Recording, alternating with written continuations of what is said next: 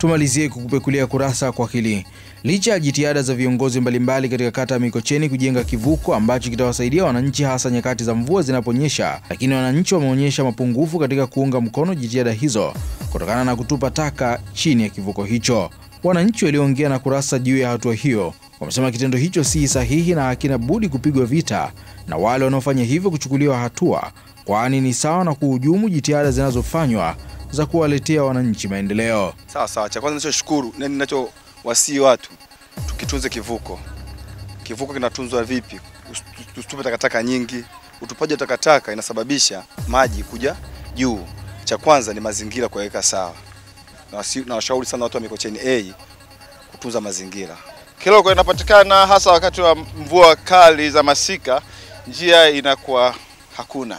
Connection kati ya eneo hili na eneo la huku ngambo kuna mtu anapokuwa umefurika. Kwa hiyo matarajio yetu baada ya kivuko hiki, wakazi wa maeneo haya wanaweza wakatumia njia hii kwa nyakati zote.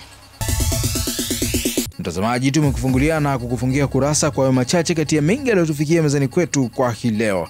Tafadhali usikose kutazama kurasa hapo kesho, na pia usisite kututumia maoni yako kupitia barua pepe yetu ya kurasa@atv.tv. Kwa niaba ya wale wote walioshiriki kuletea kurasa, jina langu ni Elikunda Matero.